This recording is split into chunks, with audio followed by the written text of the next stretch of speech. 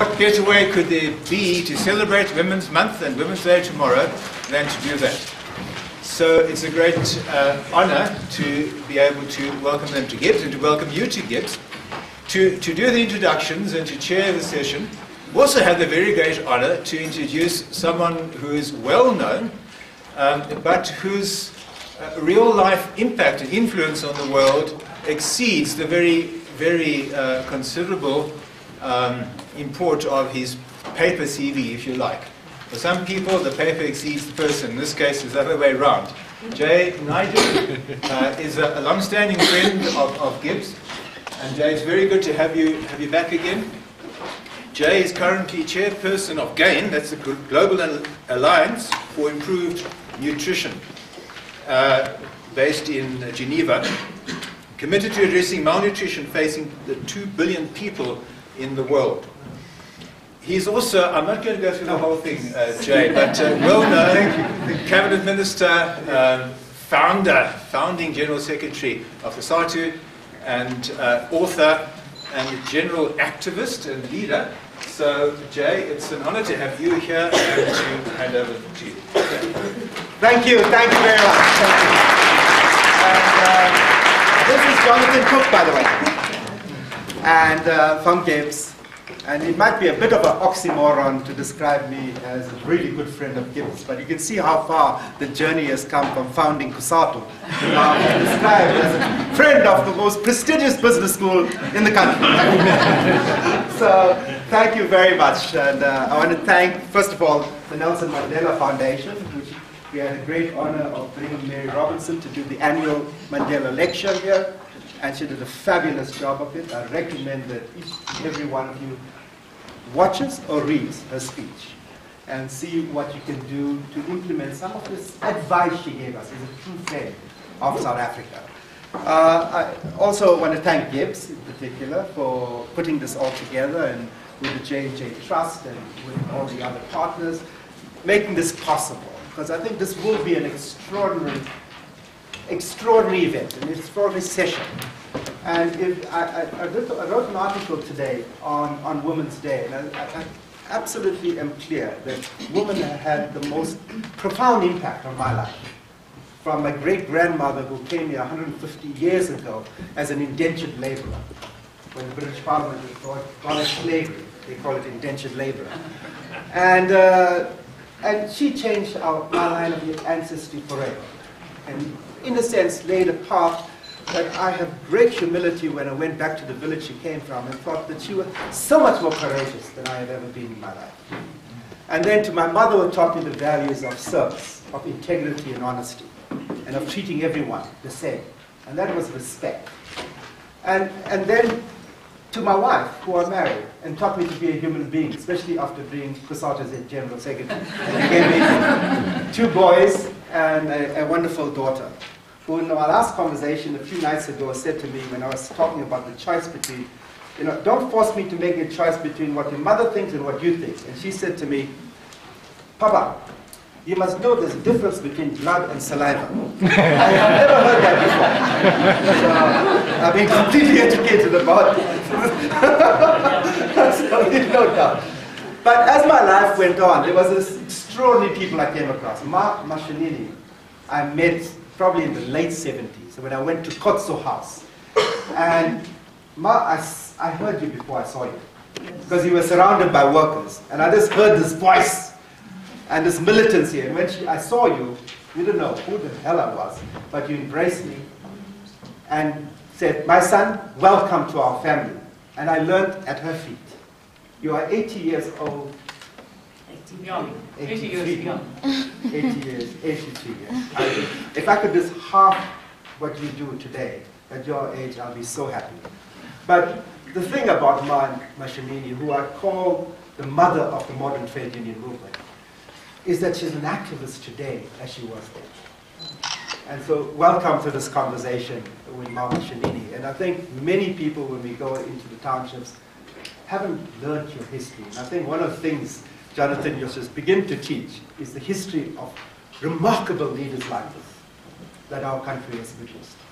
And then to Mary, who I encountered later in my life, but we instantly became connected. And Mary You know, I wish there were more politicians that are followed by that blue light brigade that I hear. Because you demonstrate the absolute simplicity and humility of a person that has been in political power. As a former president of Ireland, as a UN Human Rights Commissioner, you remain still an activist. And I really enjoy working with you because, in a sense, you connect intellect of the mind with the empathy of heart. And that's what makes you an extraordinary person. So I really hope that South Africans will take heed of your advice. And I wish more of us will talk up about what we need to do for ourselves. So I'm going to ask Mary to say a few words to you first, have a bit of a conversation, and I want this to be a conversation with you all. Questions. Things that both coming from different perspectives but carry extraordinary depth of knowledge and wisdom can share with us about the role of women, not just in South Africa, but the world. So, Mary? Okay.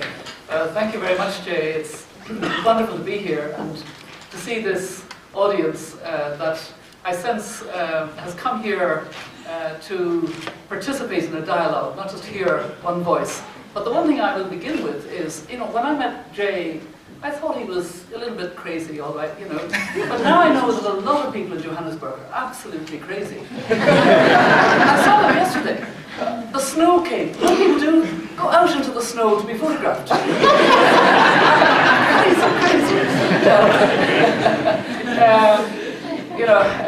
When I was invited to give the 10th Nelson Mandela lecture, and I didn't choose the theme, which is a theme of freedom, truth, democracy, citizenship and common purpose. Of course, I had to try to address those issues. But as I was explaining to Emma, if I may, or Ma? Yes, I can. Earlier, I felt it was important that, if possible, what I was going to say would be listened to and heard. So you have to say it in a particular way. And it was important for me in saying it that I was linking with my own country. I was President of Ireland from 1990 to 1997. And I saw Ireland going up the economic ladder. We were making peace with Northern Ireland. It was a little bit later, but we were making peace. Everything was going very well. We became the Celtic tiger. And then we became rather selfish and rather foolish and did things that we now deeply regret and fell on our nose and are bloodied and have a financial crisis. But I see in the people a resilience and a determination. We're going to come out of this. And I think, insofar as many of my South African friends have been saying to me, and I've been seeing it and I follow quite closely what's happening in this country, it's not in the best place at the moment, and you all know it. But countries reinvent themselves. And there's no better time to do it than kind of anniversaries. It was a great honour to be giving the Mandela speech for the first time in Cape Town on the 50th anniversary of the imprisonment of Nelson Mandela Madiba, and to speak in the town hall in Cape Town, where he gave his first speech after coming out of prison. And a number of people told me, as we looked out from the balcony where some photographs were being taken before the lecture, and I was looking out in this big square, and they said, we wanted to see what he looked like. You know, he'd been so long in prison, his first speech afterwards. Am I doing that, or who's doing that? Anyway, you know, that in itself made it very special. But it's the 100th anniversary of the ANC, and that had to be addressed. And it had to be addressed honestly. There are issues, and you know them better than I do, and there are issues that have to be addressed. Yesterday I took part in another conversation on Women's Month. I'm so glad that the lecture was taking place in August, so that I could share with you some of the very vibrant and I think very helpful discussion about Women's Month.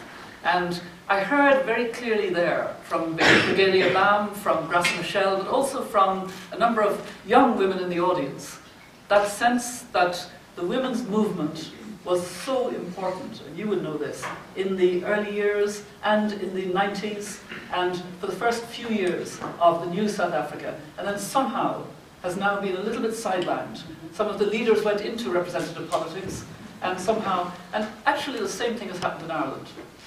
We had our very strong issues.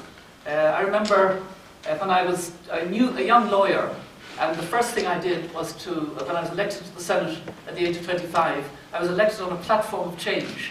And the first thing I tried to change was the fact that the whole area of family planning was ridiculous. I've sometimes joked about this, but it's true. married women could not avail of the contraceptive pill unless they could have their doctor certify that they had cycle regulation problems. And you know, we're back to the weather. It must have been the Irish weather. An awful lot of women had cycle regulation. And it was not against the law at all to use a condom, but it was against the criminal law to either buy or sell a condom. So, straight from the Harvard Law School, with what Nick described as my Harvard humility, I decided this needed to be changed. I was now elected as a young senator, and I drafted a bill with 2 male colleagues to amend the Criminal Law Amendment Bill, and we tabled it, and it should have got a first reading automatically. It never got a first reading. I was criticised in newspapers, I was criticised, denounced from the pulpit by bishops and priests. The Archbishop, the Catholic Archbishop of Dublin, said that legalising contraception would be and would remain a curse upon the country, and all kinds of things. This was Ireland, 1970-71. And I learned a hard lesson there. But I also had a friend of mine who's actually a renowned poet, Evan Boland, who was a member of the women's liberation movement in Ireland at the time. And she said to me, Mary, I'm going to a meeting of the women's liberation movement. Would you give me 7 laws that discriminate against women? And I said to her, Evan, why only 7? I can give you at least 10, maybe 20. Oh, no, 7 will do. I've only limited time. And you know, that was the Ireland then. We had many. And that was when we had a vigorous women's movement. And we were struggling, and we knew what we were doing. And then somehow in more recent years, even though there are a lot of issues, we don't have to the same extent. So I'd love to maybe have some discussion on that. And I have been to South Africa quite a number of times. Probably the one that I remember most was representing my country as president for the inauguration of President Nelson Mandela. And actually one of the things that I remember very well was the evening before in the town hall in Pretoria, sitting beside Archbishop Tutu and his wife Leah. And we heard the last speech as president of President de Klerk. And then he left, and there was a whole excitement and buzz of waiting for the president-elect, Madiba, to come into the room. And when he came in, there was such a surge of emotion as he went up to the platform and was going to make his speech. And Archbishop Tutu, Arch, as I now call him, as one of his elders, one of the elders, turned to me and said, Mary, I don't think you really understand what has happened in this country. And I kind of looked at him and I said, no, of course I don't understand. But what I do understand is only very recently that you voted for the first time, you know, so putting him down a little bit. But you know, it was that emotion and the singing by the young South Africans of different races as we came out and walked towards the lunch place. And the visceral roar from the crowd when the power passed the overfly of the planes. And then 2 years later, I came here on a state visit, which was hugely enjoyable. And Kader Asmal kindly introduced me to the South African Parliament, got very excited as he did it, and kept, you know, at one point he said, "We Irish," and everybody roared. So, you know, I am full of these memories. I'll stop there because it's, you know, we're having a conversation. But it was for that reason that, having been invited by the Nelson Mandela Foundation with that title, I felt it's important to speak as a true friend. And I've actually been very positively encouraged by the response generally, which seems to be very much saying, yes, we know this too, and we're going to work on it, you know, which is very good. Fantastic. Thank you very much, Mary. And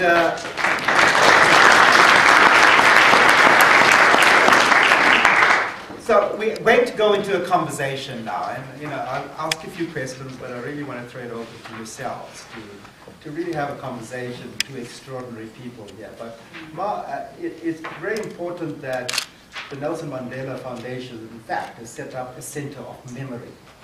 And memory is such a vital part of our history, to know where we're coming from so we can analyze where we are and decide where we want to go into the future.